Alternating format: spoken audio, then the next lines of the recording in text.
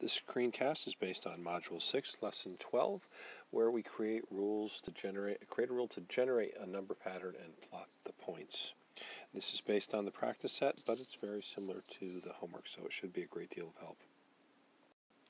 Okay, for number 1, we have several parts here. We need to create a rule for a line that contains 0 and 3/4 and 2.5 with 3 and 1/4. A little cutoff, but that's what the numbers are. So how can I get from 0 to 3/4? Well, one thing I could possibly do is add 3/4. So if that works here, let's see if it works with our second ordered pair. I have 2.5 plus 3/4 indeed equals 2, or rather 3 and 1/4. So our rule is y, get the right tool, y is 3/4 more than x, and sometimes I would just like to write out the expression y equals x plus 3/4. Let's find some other values here. Start with some easy ones, right? 1, we add 3/4 to that, 1 and 3/4. So I write the ordered pair, 1, 1 and 3/4. It's a little tight, but we'll do our best with this. And I now will go on to, we'll say 4. And 4 plus 3/4 is 4 and 3/4. Again, the ordered pair 4 and 4 and 3/4. Let's plot the points. We'll start with the original one, 0, 3/4.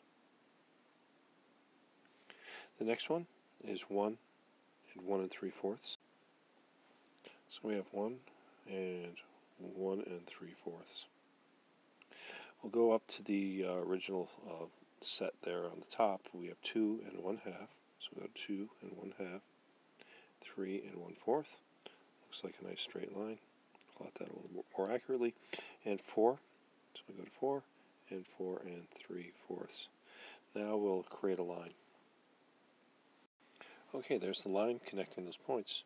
It says create a rule for a line that is parallel to BC, and that's our line here. I haven't labeled those, but so I will. We've got point B, and I have point C. So we need a line that's parallel to that goes through 1, 1/4. So let's plot that point, 1 and 1/4. Get the correct tool here. And it goes right there. So we need to be parallel. Well, we need to create a rule here that's going to work with this. If it's going to be parallel, we're going to have to use an addition or subtraction rule. Now, how can I get from 1 to 1/4? Well, I could have y equals x minus 3/4. We'll give that one a shot. We'll test it out by creating another ordered pair using that rule. So what if I start with 2? I have 2. Let me get that back in line here. 2 minus 3/4 would be 2, 1 and 1/4. So let's try that out. Now we'll plot that point, 2 and 1 and 1/4. Get the right tool here once again. 2, 1 and 1/4. And let's do one more point. We'll do 3. That would be 2 and 1/4. So I'll find 3 and go to 2 and 1/4. And that looks like it's going to be parallel, so let's draw on the line. So yes, we verified that it is a parallel line. Now for part 2, we have another one. We have a rule that goes through our point 1, 1/4, and that's our point right there. It's a little covered by the line, and 3 and 3/4. All right, so one other way we could get to this other than subtracting 3/4 is multiplying it by 1/4. So I could say y equals 1/4 of x, 1/4 times x. And I think that'll work there because if I multiply 3 times 1/4, I get 3/4. So let's plot that second point, 3, and we have our 3/4 here. So we got 2 values here. I'll darken that one in.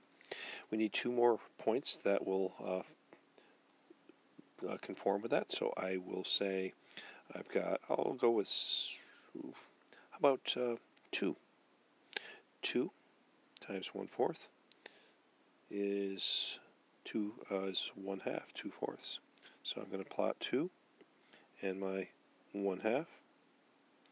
And I didn't put that in the grid. It's a little tight here, so I'd expect you to do that, but I'm just going to put the ordered pair up here. And I'm going to go with 4. 4 times 1/4 is 1. So we have another ordered pair, 4 and 1. We need to connect these with a line.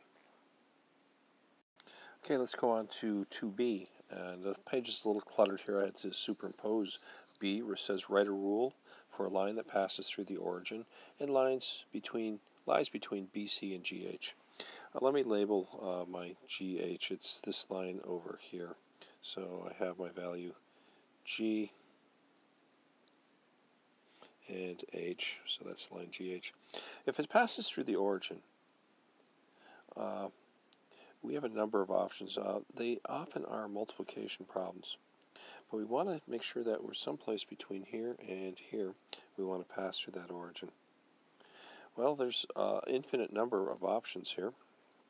I'm going to choose a real easy one, and I'm out of space here, so I'm going to just go up to the upper right hand corner, and I'm going to say x equals y, or y equals x rather.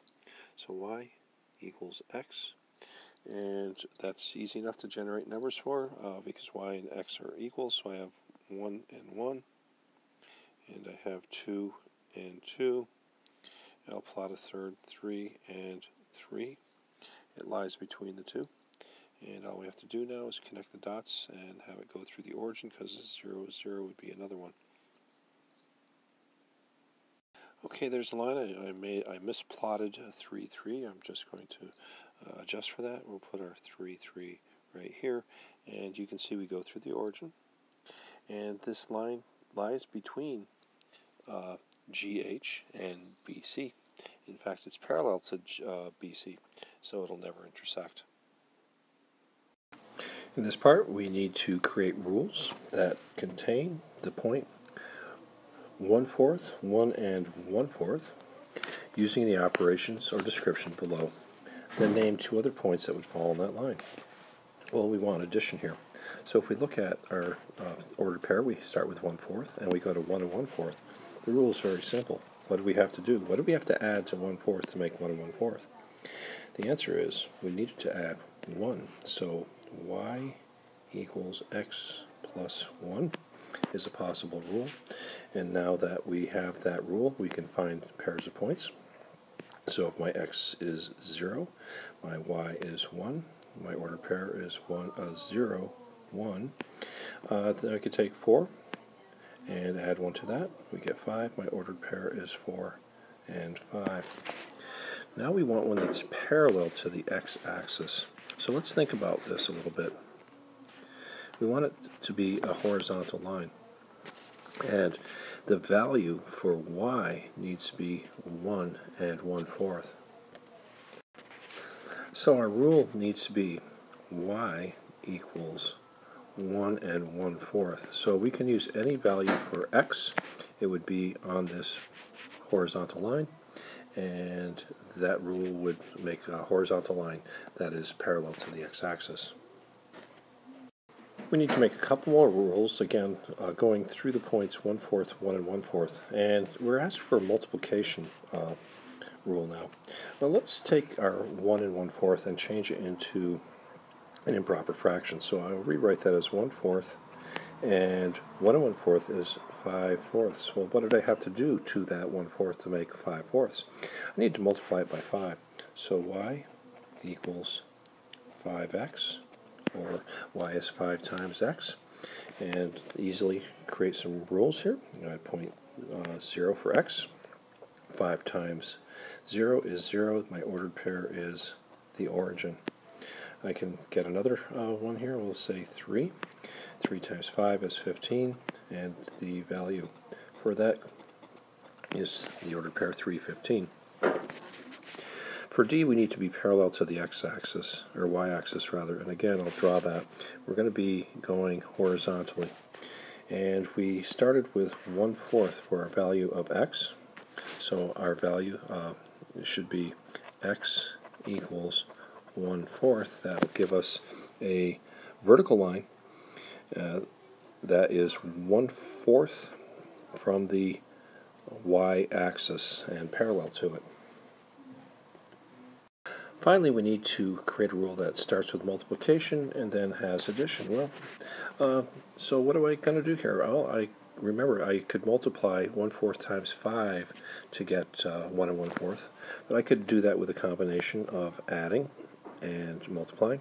So, for example, if I had 4 times 1/4, and that would give me 1, so I need 1/4 more.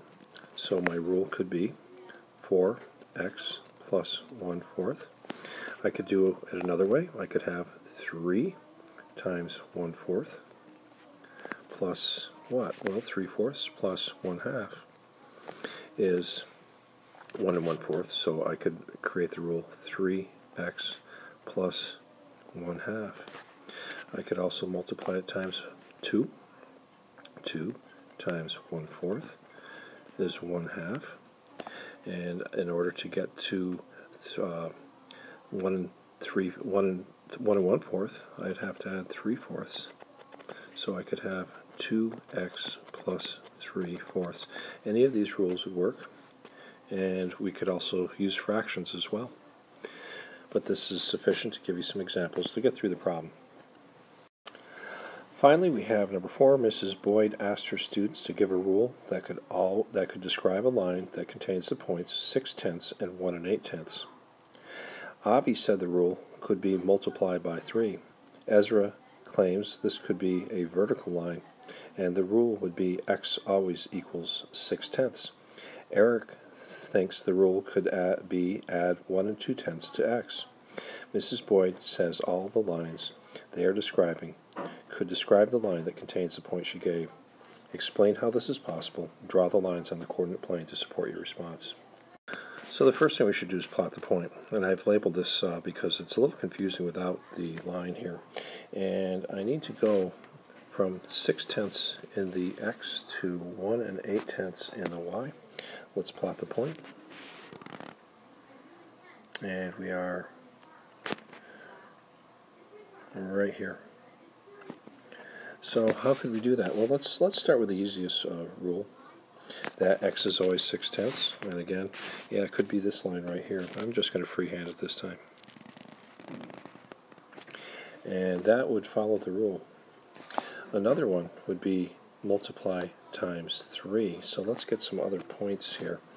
If I have 0 times 3 is 0. And I have 2/10 times 3 is 6/10. So let's count that up. 1, 2, 3, 4, 5, 6 right there. Plot that point. And again, I'm going to freehand the line this time. And that there. And that would intersect that as well. If I added 1 2/10 to x, so whatever x is, we add 1 2/10. So I'm going to start with 0, add 1 2/10, and I'm going to end up right here. And again, we'd have a line that goes right through there. So all three of these rules could potentially explain the presence of the point 6/10 and 1 8/10.